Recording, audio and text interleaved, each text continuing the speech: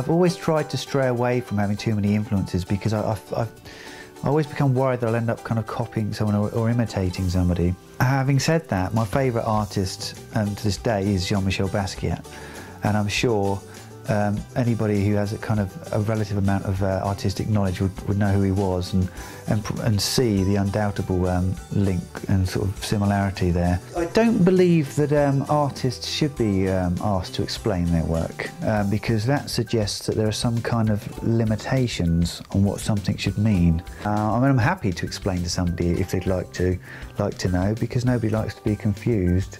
My first painting that I painted since I've taken a serious approach to painting would have been, it was a kind of a street art approach to the 9/11 Twin Towers disaster. In terms of colours that I favour, I've tried to avoid the whole kind of science of colour theory, because I know George Seurat, with his pointillism, was very kind of obsessive with the scientific nature of colours and their compatibilities. But through experimentation and time, I have kind of learnt that certain colours do go together better with others. I mean, I kind of like red with green, or if I was going to paint a canvas completely black, I'll probably think of pinks and bright blues. The painting itself is flat on the floor, and I prefer to kind of stoop over the painting. I find it's easy to access the painting in different areas.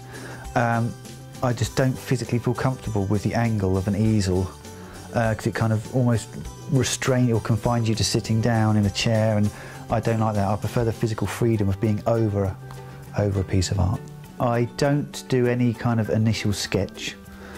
It's very spontaneous. Take a certain brush and come up with, an image of something basic, and then I feel that it's almost like a kind of instinctive way of painting, that I feel there should be something here and it kind of should be that colour, and then that leads on to something else, and it's almost like a kind of a domino rally effect of painting. I very much prefer working with oil, because I do like the richness of oil in terms of its colour, and also its kind of durability, and I think that's one of the things that's kind of moved me aside from painting in watercolour. My satire does come out in my oil on canvas and my work to a degree, yes. I do a lot of my my wording that I place on my canvases is kind of almost mocking the kind of absurdity of life. Probably takes me around 4 hours, I'd say, to be entirely satisfied with it. I need to, and it's an interesting phenomenon of the mind, how and why you feel a painting is finished, which is something I've never really understood. How you get to that point and you just feel that's right and there's nothing more you can do to it. Some of the things I kind of try and conjure up can be serious, but it's just, I want to come across to the viewer as saying, I'm sure to a certain extent in your life you're kind of lost and confused about the way of the world, and so am I. So I try and convey that kind of kinship and have a kind of kinship with the viewer of the work.